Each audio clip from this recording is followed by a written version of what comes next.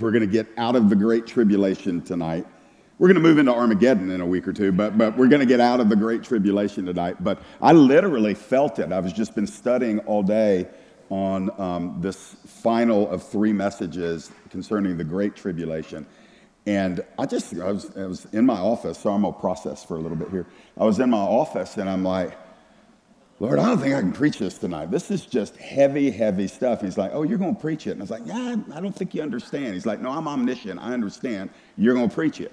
And so I had to wrestle through it because this stuff, I don't know how you receive it when I'm preaching it, but it's like, it's Wednesday night, school's back in, people worked all day, and I'm going to tell you about the most severe wrath ever poured out on planet Earth. And you guys just keep showing up for it. So kudos to y'all.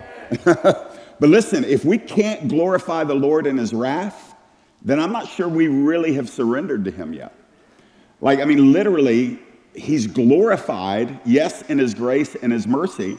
But when the day of his grace and his mercy comes to an end, it's the same holy, true, righteous God who's going to pour out wrath, and he expects us to even worship him in that. It doesn't mean that we dance about it or we enjoy it in the sense that we enjoy salvation and redemption and grace and mercy and forgiveness, but it does mean if he's the fixation of our attention, that means whatever he does is good. And even in Revelation 16, when the most severe display of God's holy anger is fully and finally released on an unrepentant human population, the test of us is, are we going to respond to that emotionally, or are we going to respond to that from the Spirit? And if we respond to him in the Spirit, we will say, Lord, you are righteous and good and just. You warned and warned and warned. You pled with people and pled with people. You sent your prophets. They killed your prophets. You sent your son. They killed your son. You sent your apostles. They killed your apostles. You sent all of the witnesses. They slaughtered them, and we're looking ahead in tribulation. And finally, God says, I have given you all of the grace that I will give. And now, for those that said no to grace, there awaits only one thing. And that is wrath. And so that's where we are tonight in Revelation 16. So I'm going to do something they taught us to never do in Bible college. I'm going to read the entire chapter. I'm going to do it. It's 21 verses, but you can't find a stopping place until you go through all 21 of them. So this may be a test of your ability to focus, but Holy Spirit, come. Help us, Lord. Revelation 16, verse 1. Then I heard a loud voice from the temple, telling the 7 angels, go and pour out on the earth the 7 bowls of the wrath of God. So the first angel went and poured out his bowl on the earth, and harmful and painful sores came upon the people who bore the mark of the beast and worshipped its image.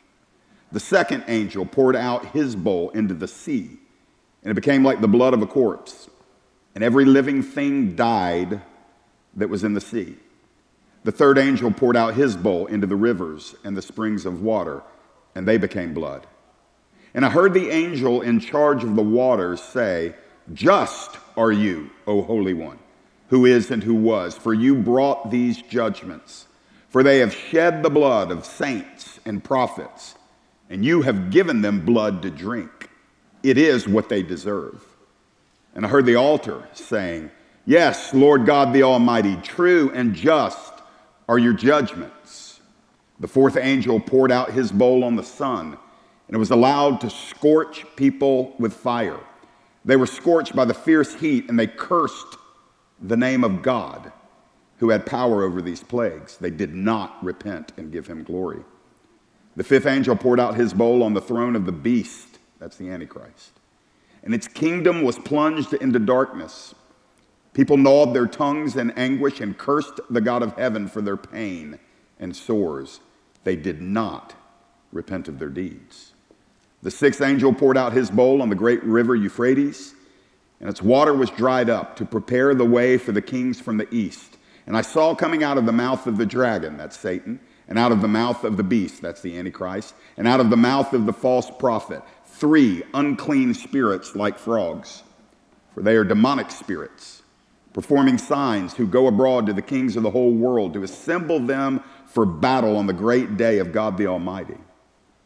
Behold, I am coming like a thief. Blessed is the one who stays awake, keeping his garments on, that they may not go about naked and be seen exposed.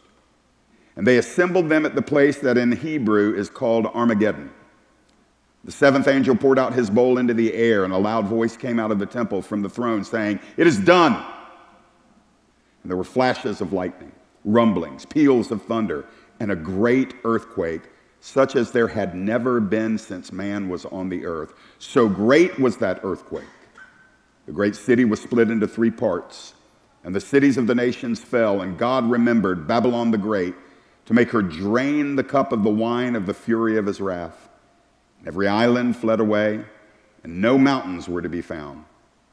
Verse 21, and great hailstones, about 100 pounds each, fell from heaven on people, and they cursed God for the plague of the hail, because the plague was so severe. That, my friends, is the description inspired by the Holy Spirit, preserved in the written word of God in the book of Revelation, chapter 16, that describes the final outpouring of God's fury upon unrepentant, irredeemable mankind. And it will happen.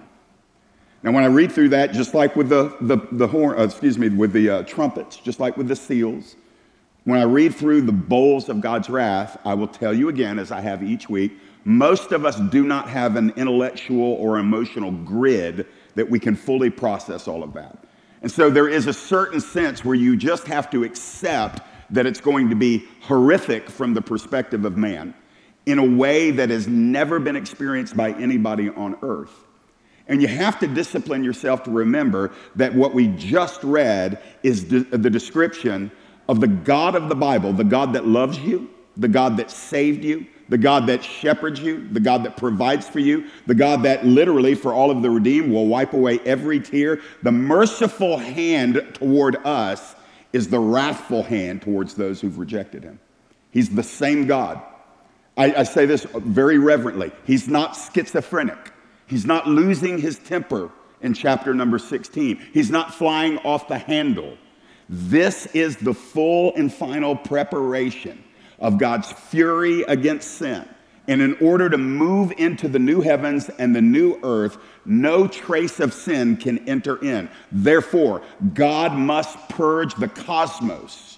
The realm of creation must purge heaven and earth of every single trace of sin.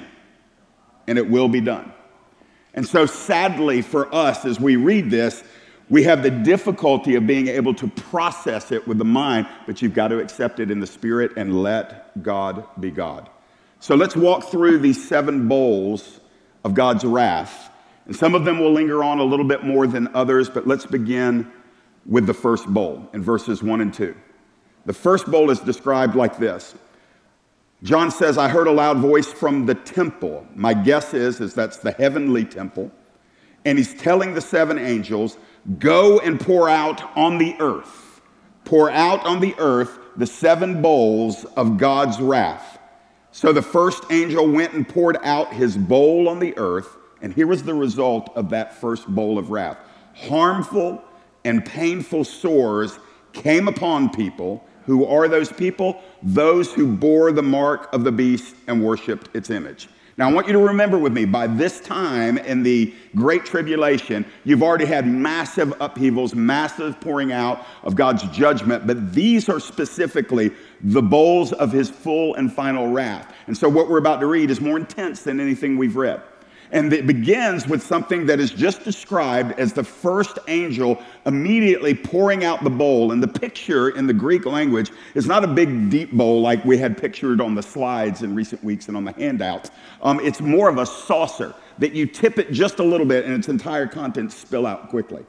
And so the tipping is the angel saying, God has had this thing stored up, and the angels are just waiting to be obedient to the command of a holy God to tip it, and when it tips, it all pours out. And so these 7 bowls are happening one after another in the concept of time on earth. So there is no breathing room in between these 7 bowls. These are happening in a very short amount of time. Even if these were taking place in the context of a 1-year time period, it's beyond imagination. My personal belief is that this is happening not in a matter of a full year, but likely within the matter of a month. That's my personal belief. You don't have to agree with it, but that is my personal belief, that the final fury of God's wrath is so intense. And by the way, you're going to find out in these verses, the people know it's God. They know it is God doing this. So when the first angel pours it out, the result is all over the people who had willingly placed the mark of Satan on their body, the mark of the Antichrist on their body. God says, if you're into marking your body for what you believe in, I'm going to mark your body for what I believe in. And God marks their body with these tumors, these sores, these lesions. And the Bible says that they are described as harmful and painful. So it means it's not just in mild irritant, but these things are harmful, meaning they carry disease. They will poison from the outside moving in, yet they will not bring death immediately. And so these sores are covering people. And I want you to think about this. Think about a global population that has been reduced, but we're likely talking still about 2 billion people on earth at least. And at this point, they are being marked by the wrath of God. Who are they? It's not Christians that are alive at that time. I want you to remember, the Bible's very clear. The Christians are immune from this. The believers are immune from this. But those that are living that have taken the mark of the beast will receive now the mark of God's wrath on their body, and it will cause torment to them. And we don't have to be stretched out too much to embrace that, because we can see physically what that might look like, what that might feel like. But again, we don't understand the scope of it. It is global. And it is intense, and there's no escape, and there's no relief. Second bowl. Second angel poured out his bowl into the sea. So the first bowl was poured upon the earth. The second bowl of wrath from God by the angel was poured out into the sea, and the sea became like the blood of a corpse, and every living thing died that was in the sea. Now, again, we've already had some judgment poured out on the waters of the earth. We've had poisoned waters. We've had infected waters. We've had stars or meteors from the sky affecting the world's ecological system. But at this point, this is a supernatural, not a natural means, not a comet falling, but a declaration of God that in this bowl of wrath, the effect, once it was poured out on the sea, is the entire globe. 70% of the earth's surface is covered by oceanic waters. And in this judgment, all of the waters turn into a coagulated blood. So it's not only changing the consistency, moving from liquid, but moving into a coagulation, a thicker kind of material. And I'm taking it literally that it is not just looking like blood, but that it is a plague of blood. Just like when God cursed the waters in Egypt in the book of Exodus, those waters turned into blood. Now, don't chase rabbits trying to figure out how that might happen in the natural. God gets to do what God wants to do. And the judgment is that when the waters of the sea turn into blood, every single marine creature dies. Everything in the sea. So you have the judgment of God in the supernatural turning all the waters into blood, and then it's compounded that every single living creature in the sea dies and begins to putrefy and begins to rot. So now, from the seas, the consistency of the water, remember, there had already been upheavals with a third of the world's marine ships being destroyed. But at this point, you've got thick, coagulated, undrinkable, non-processed water. It's incapable of sustaining marine life or any sense of human life, and it is unnavigable. You can't have ships that are made for water traveling through blood. So everything that is associated with the world's oceans stops, and it is cursed by God. By the way, never to be restored during the normal course of things. When the new heavens and the new earth come, the millennial reign, before the new heavens and the new earth, it will be restored. But at this point, for the course of humanity, however much time they have left, there is no oceanic life, and the sea is literally blood on planet Earth. Then the third bowl comes in verses 4 through 7. So the third angel pours out his bowl into the rivers and the springs of water, and they become blood. And I heard the angel in charge of the waters. That's an interesting phrase, that there is an heavenly angel that is in some way superintending the planet's water sources. And this is what that angel says. Just or righteous are you, upright are you, O Holy One, who is and who was, for you brought these judgments. Now look at verse 6. For they have shed the blood of saints and prophets and you have given them blood to drink. It is what they deserve. And I heard the altar saying, yes, Lord God the Almighty, just and true are your judgments. So one of the things that you need to remember, Romans 1 opens this up a little bit, that one of the elements of God's wrath is he gives people fully over to what they wanted. So you see in Romans 1, you see this hardening of the heart and God turning people over to what is described as a reprobate mind. When people, this is the danger of toying around with sin. Because when people toy around with sin, they always assume that they are in control, especially in the sense of a person who might have a knowledge of God, might have some kind of in and out relationship with the Lord, at least an academic understanding of the gospel. Maybe they've even prayed and asked Jesus into their heart, but they love their darkness. They love sin. And so one of the dangers in situations like that is when people play with sin and they often think, well, I'm just going to go a little ways with it, but I'm still in control. I can always pull back. I want to just humble all of us and say, you're actually not in control. That there is a point where even a merciful, gracious God can withdraw the grace that restrains you. Literally, and it's an act of judgment. It's not that he's doing anything proactively to you. He's just pulling back what restrains you, and you give yourself fully to the thing you want, and at that place, you can be turned over to a reprobate mind. The whole of the Great Tribulation is everybody that says no to God is turned over to a reprobate mind. That means they cannot be saved at some certain undefined point. And so they wanted to kill the prophets and they wanted to kill the witnesses. Remember, 144,000 Jewish witnesses on the globe at that time propagating the gospel that Jesus Christ is Messiah and proclaiming his second coming. Then you have the two witnesses that suffered mercilessly under persecution and torment. And they proclaimed and they did signs and wonders and miracles were attached to their life, but the world would not repent. And then you have countless other people, believers, not numbered with 144,000 Jewish ones, that are propagating the gospel in some form or fashion during the Great Tribulation, and nobody wants to repent. And they wanted to kill all of the messengers of God. And God, in essence, says, if you are bloodthirsty, I'll give you a whole ocean of blood to drink, and I'll give you rivers of blood to drink. That's what the angel says here. It's right there in those verses. He says, they've shed, verse 6, the blood of saints and prophets, so you've given them blood to drink. And then, it's what they deserve. Now, you and I are not positioned to be able to say in this day and age, ha ha, you got what you deserve, because we are recipients of grace, we are recipients of mercy, and we should always be seeking the redemption of people. So don't set yourself up in a high and mighty place to point fingers and say, ha ha, you're getting what you deserve, because frankly, people that didn't get what we deserve ought not to be pointing fingers at those who do get what they deserve. So we're going to operate in grace and humility, but in this season, that's not there. And so under the altar are the martyrs who have been crying out saying, God, when will you avenge our death? And remember, we have already covered that. And God said, I will avenge you when the number of the martyrs is complete, when your brothers have suffered, when that number is complete, I will avenge you. And here's the vengeance.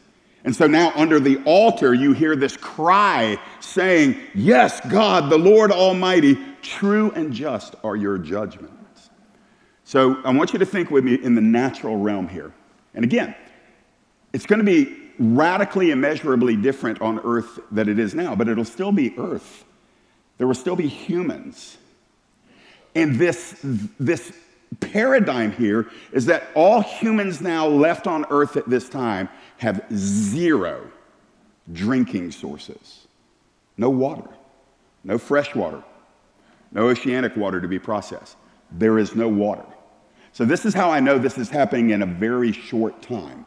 Because you and I both know that with zero water, you can't sustain life for very long. But it's about to get worse, because even as the water dries up, we're about to find out here in a moment that the sun turns, and listen, I get global warming. Let me tell you where actual global warming comes from. It comes from the bowls of the wrath of God. You know, people are talking about what's going to happen in, 3,000 years if we don't fix this thing.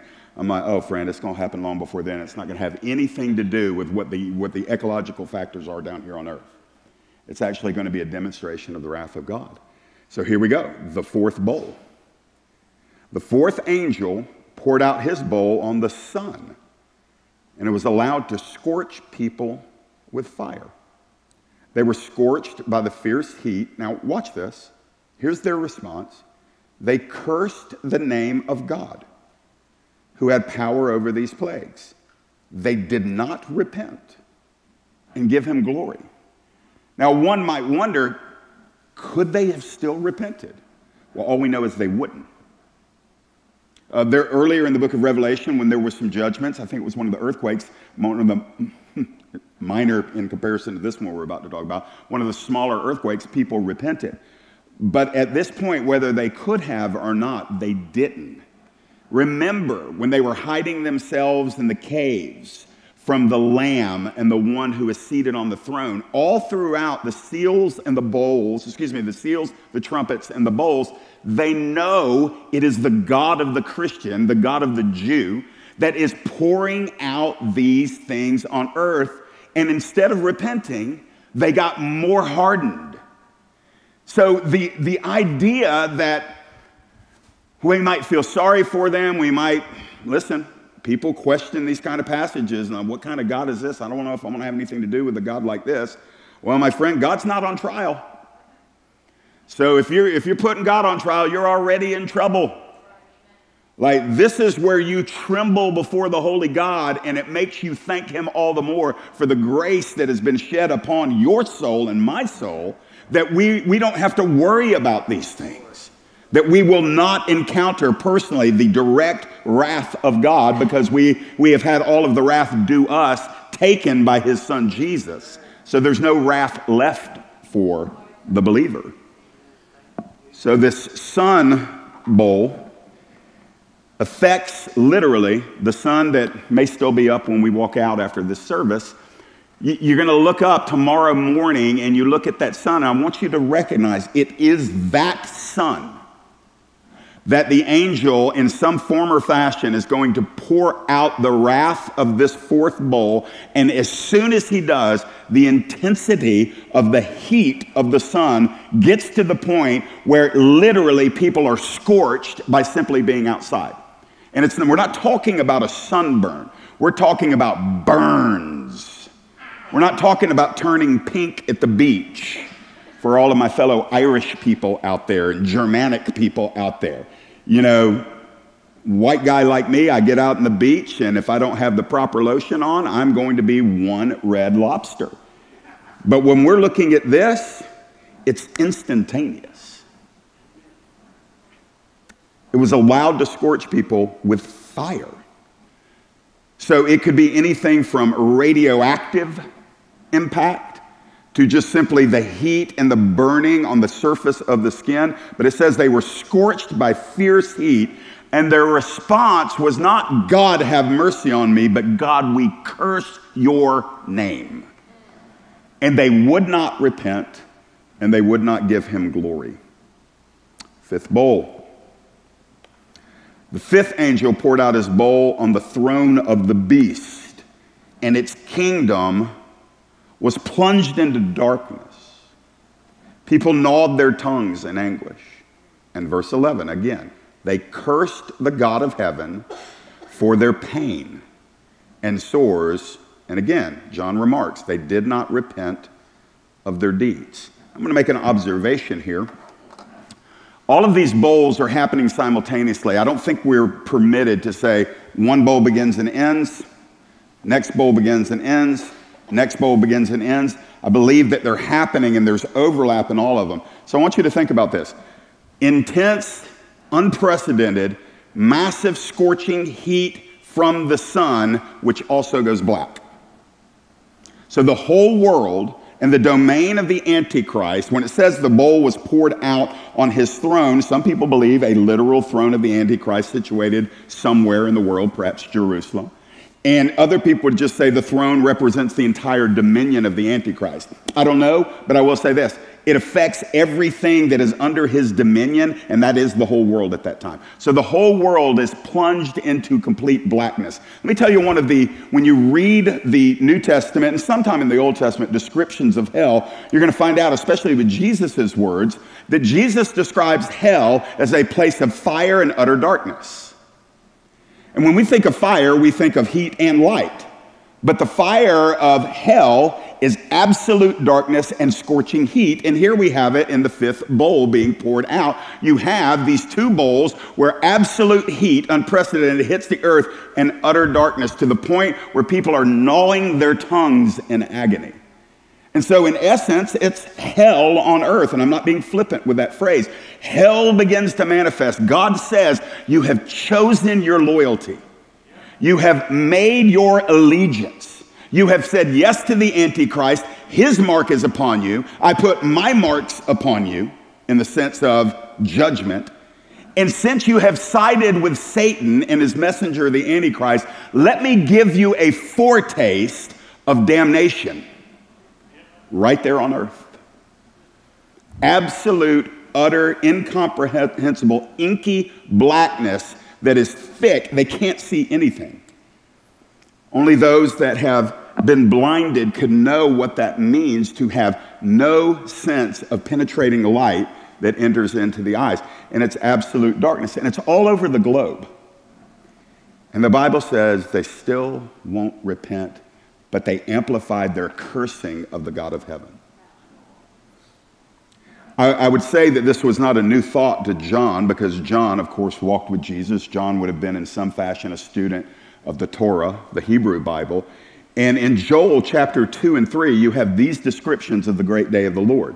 It's described as a day of darkness and gloom, a day of clouds and thick darkness. The sun and moon grow dark and the stars lose their light. Then in Zephaniah chapter 1, verse number 15, a day of darkness and gloom, a day of clouds and thick darkness. And then Jesus says, in those days after that tribulation, the sun will be darkened and the moon will not give its light. The expression of darkness is attached to the domain of evil and wickedness. It is the realm of Satan. And when we think about darkness and you think about the things in our lives that are all around us, may God open our eyes to see the spiritual parallel to this physical darkness. Like when we look in the world around us, do you discern light and dark? Do you see what is of the Lord? Do you see what is of the enemy? Do you see in all things? Like, friends, I'm just going to go ahead and pastor you for a moment. When it comes to entertainment, it's 99% darkness. When it comes to the music that we easily pipe in, we think to ourselves, well, it's not too bad, but that darkness remains in us. The light tends to pass through us, but that darkness from the evil one. And never forget, I'm just going to get old-fashioned on you. Never forget that Lucifer, many people believe that he was the angelic worship leader before he was cast out of heaven. He loves music. And so when we're thinking about the darkness in the world, and I don't have to look at entertainment or Hollywood or anything, I know that sin crouches at the door. We have potential for darkness in our own lives. And when we tolerate the darkness, I want you to think of the furthest amplification of darkness, and this is what hits the earth. So get radical about consecration. You should not be upset with the culture as you are with any trace of sin in your own life. I just lost half of you. It's so common for us to be outraged at that sin in that group or that sin in that person or the sin in this institution. And meanwhile, we look in the mirror and we're like, yeah, but I'm okay. And I'm thinking to myself, if we're ever going to get radical, let's don't get radical about that out there until and unless we're radical about this potential right in here. Because when I read this, I'm not really thinking. I'm not saying with the angel in the third bowl, yeah, they deserve it. I'm not thinking that right now. I will then. But what I'm thinking right now is actually, I deserved it, but I escaped it because Jesus took it. And so I'm thinking to myself now, I want to get radical about any darkness in me. Because when I see darkness unchecked, I see the fifth and the sixth bowl. The fifth bowl is the whole world plunged into darkness with people cursing the God of heaven. Sixth bowl. The sixth angel poured out his bowl on the great river Euphrates. and its water was dried up, to prepare the way for the kings from the east. And I saw coming out of the mouth of the dragon, and remember in the book of Revelation, the dragon is always Satan, and out of the mouth of the beast, and out of the mouth of the false prophet, 3 unclean spirits like frogs. What are they? Verse 14 is very clear. They are demonic spirits, performing signs, who go abroad to the kings of the whole earth, the whole world, to assemble them for battle on the great day of God the Almighty. Pause here. That is a reference to the forthcoming Battle of Armageddon. And then verse 15 is what we call a parenthetical. It's a parenthesis statement. And God speaks, I believe this is Jesus speaking, "Behold, I am coming like a thief. Blessed is the one who stays awake, keeping his garments on, that he may not go about naked and be seen exposed." And verse 16 takes us back to the demonic spirits and the kings of the earth. It says, "They assembled them at the place that in Hebrew is called Armageddon." Okay, I'm going to do a whole message, at least one, on the Battle of Armageddon. But let me tell you right here that when the 6th bowl is poured out, it's an interesting type of judgment. Because in this judgment, God provides assistance to the enemies of Christ. He provides assistance because when this 6th bowl is poured out, the Euphrates River, that eastern boundary to the in the Middle East towards Jerusalem, it is dried up. It is the longest river in that part of the world, and it is completely dried up, completely. Now, I want you to remember, when the sun does its thing in a radioactive, overheated, scorching manner, the polar ice caps are going to melt. Massive water is going to flood in, but as soon as it touches the ocean, it all becomes blood, just like the rest of it. Same with the rivers. But that amount of water coming in is going to drastically change the topography. And so it's going to widen the banks of any existing river, but then that same sun dries up everything that might have been in the Euphrates. Now, when that water comes crashing down from the melting caps and the mountains and all the snow around the globe, it's going to, again, change the topography. Any bridges that might have crossed the Euphrates, and there's many, they're gone. There's no way for the armies of the world, when they come together to come against Christ and the city of Jerusalem, there's no way for them to cross over from the east. And so what God does is God actually dries up the Euphrates so they can move through on dry land. They're going to see it in a demonic way. By the way, don't forget, they're under a demonic deception.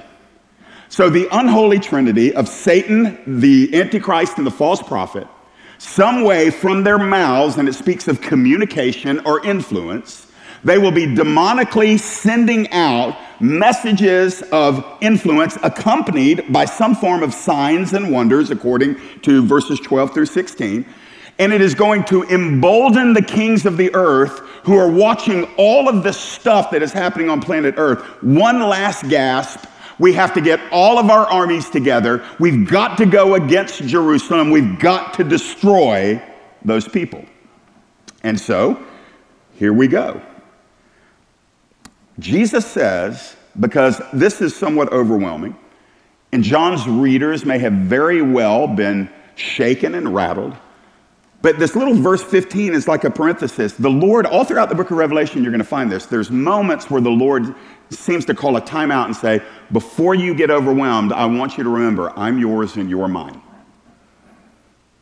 I'm coming like a thief, and you're blessed if you stay vigilant, if you stay awake, if you stay alert. It is a military metaphor. So I've not been in the military. I thank God for those of you that have. We thank the Lord for your service. But I do understand this. In a battle scenario, in active wartime, there are normal bodily functions. You got to shower, you got to bathe, you got to change clothes. There's times where you're out in an area where you're situated and maybe enemy is in the area and you may have to get clean. And the emphasis is this: you don't want to be caught naked on the battlefield and unprepared when the enemy's coming your way. That's the metaphor that's in play here. And the spiritual application is this: don't be caught without your weaponry. Don't be caught unprepared. Don't be caught and be ashamed that you weren't ready when you were warned ahead of time about what's coming your way. Dress yourselves, gird up your loins, put on the armor of God, and be ready to fight, because the enemy is relentless now, and he will be very relentless in that day. So the application for all of us, I don't have to wait till I get into the Great Tribulation to apply this. This has a micro application right now. Like the enemy is not on holiday. He knows his time is short, and he's angry. And so whereas it may appear to you and I that we are on, this is a little bit of a playground. We do a little church, we do a little service, we do a little giving, we do a little this, and we do a little that. Don't ever let yourself get deceived that this is a playground or a picnic ground or a campground. It is a battleground. This world and this life, somebody gently rebuked me for this in the last month or so. A very transparent person, I understand the struggle, but the teaching of the book of Revelation, some of the teaching I've been doing on Sundays, left this individual a little frustrated. And the expression was, I'm tired of hearing about war and battle. We need to talk about love. And I'm thinking, yes, there is a time and a place. But God is love, but I want you to hear me. He's not only love. Scriptures say the Lord is a man of war. And we are called soldiers who need to put on the armor. And the Bible describes the Christian life as a fight, as a battle, as a wrestling match. It is not a carnival. It is not always a festival. Sometimes it's straight up a fight. And if you show up to a fight with a casserole dish because you think it's a festival, you're going to lose. And so when I'm applying this and I'm preaching this, I don't ever want to be the guy who is so consumed with the fight that I miss the joy of the Lord, but I don't want to ever be so blindly attached to the nicer, sweeter, lighter components of the Christian life that I'm AWOL for the battle.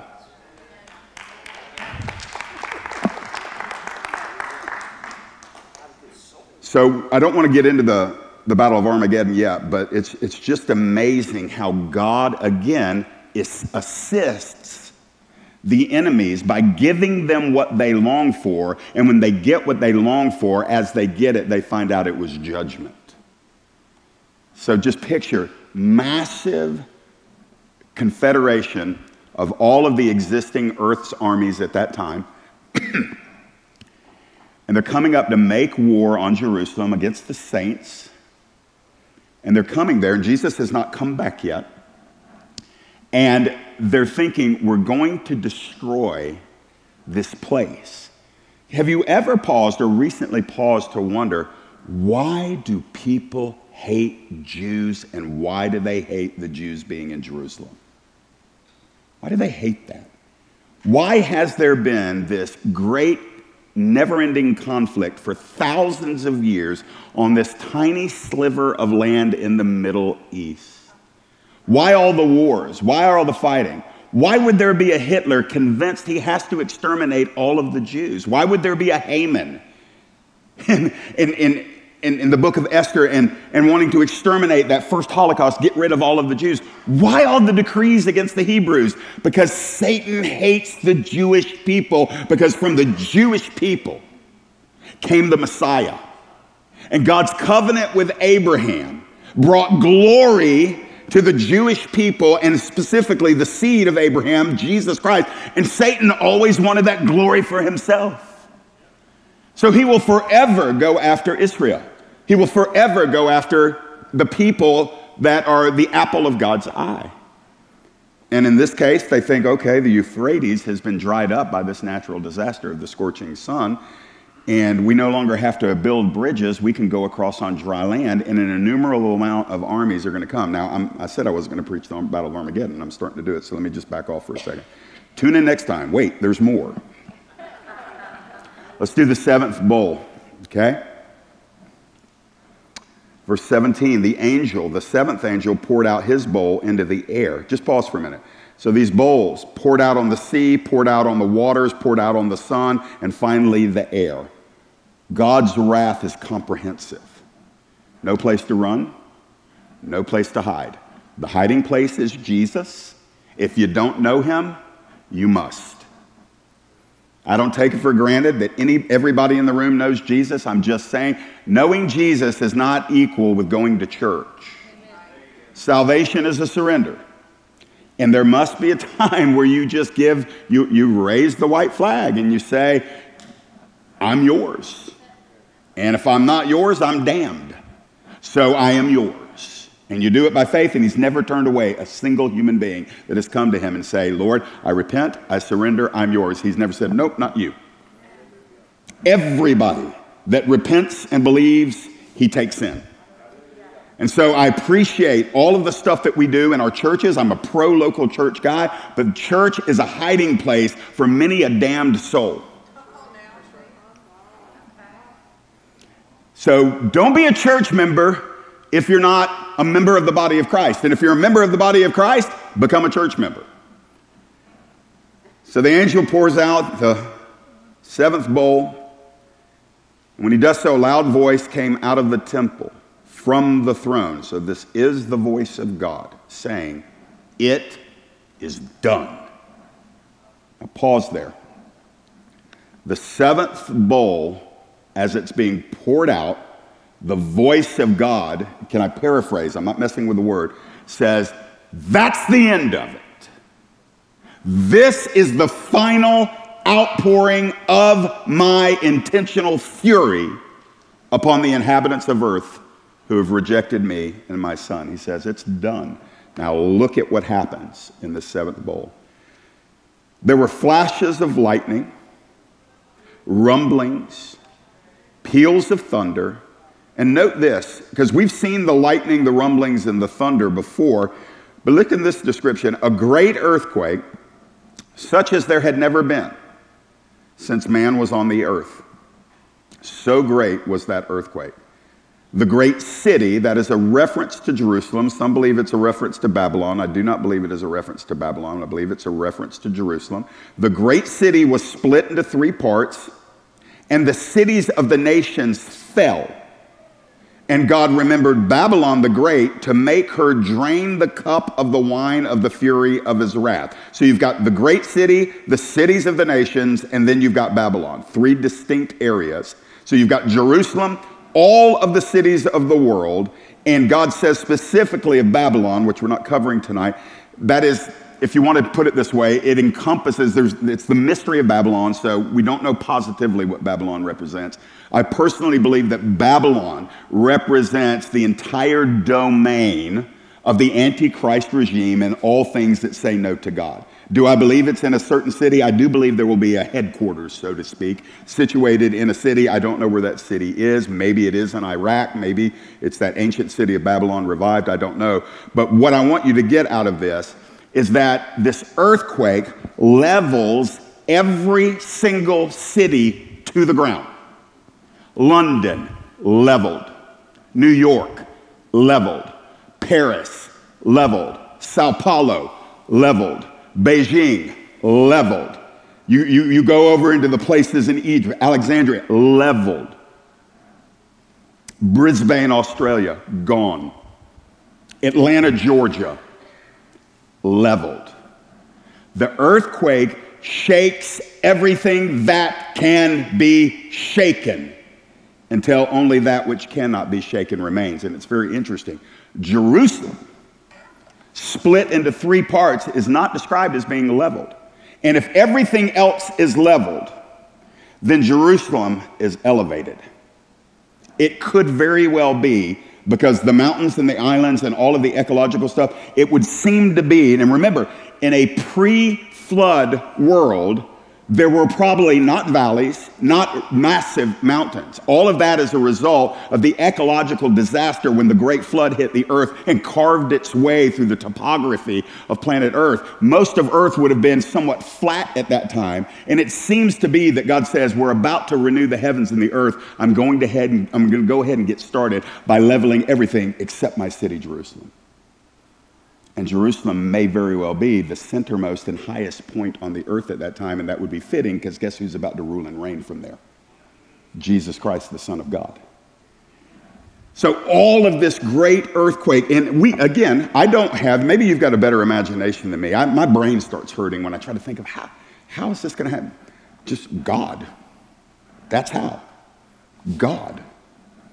And so it says that in verse 20, if you can throw that verse back up, Every island fled away, and no mountains were to be found. So I'm not making that stuff up about the earth going flat. No mountains were to be found. Now, verse 21 is where we're going to end, because there's still people that survived all of this. There's still people on earth that survived this. And this is what the Bible says. Great hailstones, about 100 pounds each, fell from heaven on people. And what was their response? They cursed God for the plague of the hail, because the plague was so severe. We have a geologist in our church. Polly Bowker is a geologist, and we have some people with scientific degrees, educated in the sciences. I'm not one of them. I hated science and I hated math. Give me something to say and I'll pass the class. Make me do math or science, I'm doomed.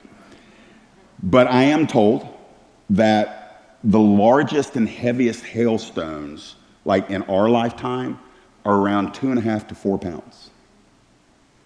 These are described as around 100 pounds. And they're falling from the heavens. And there's nowhere for people to hide because the earthquake has destroyed everything. And they're plummeting on people. Again, people with the mark of the beast, people who have defied God, people who are, according to the angel, getting what they deserve. And that is where the seventh bowl ends. And the history of humanity, really before this, but at this point, is sealed. Every living person at that point who has not repented and bowed will be damned. That is the history of the human race in America. It began in a garden with no sin, and it ends under the judgment of God throwing down 100-pound hailstones because people won't repent of their sin. So it's heavy. It's intense. In a certain way, it's terrifying. And I'm not above reminding all of us that are in the room, those that are watching online, those that will watch later on our media streams, I'm not above taking a moment where we're talking about the wrath of God. I'm not above harnessing this moment and asking you, where do you stand with God?